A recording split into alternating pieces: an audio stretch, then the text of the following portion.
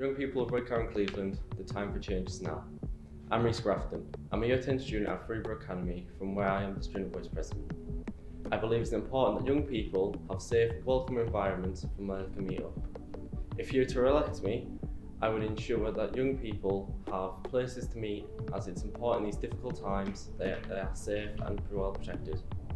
If I was to get elected as a Member of Youth Parliament, I would ensure that all young voices were heard across the area, as it is important no matter of disability, mental health or other issues, it's important that you feel safe and happy with who you are and where you are.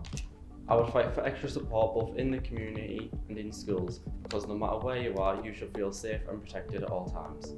Additionally, I would like to focus on big problems in the world such as global warming. We'll have to live in this world for many years to come, and the adults should leave it in a state with which can thrive and also help the younger generations thrive as well. Thank you.